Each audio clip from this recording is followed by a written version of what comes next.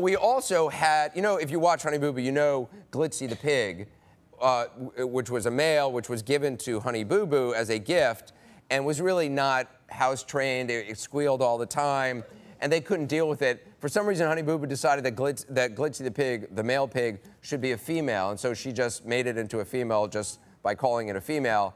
And they finally got rid of it, and they sent it away to a farm, which frankly I thought meant they ate it. But no, but apparently they did not eat Glitzy the pig. Well, that's what I thought when they said, you know, oh yeah, it's at a farm.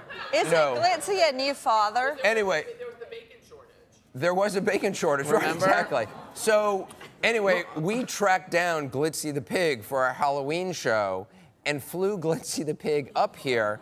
And Glitzy has been here this entire week.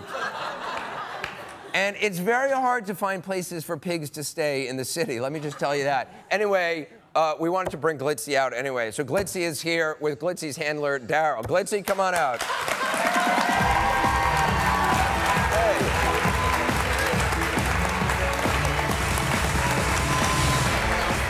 How's it going? Can I try holding it? Hey. Lord. He'll calm down. Okay, he didn't do that to me. Is it like a dog? Yeah, you can hold him. He'll calm down. Oh. Oh. Okay. Okay. It's okay. It's okay. He didn't do that when I petted him. It's okay. I think he kind of likes me.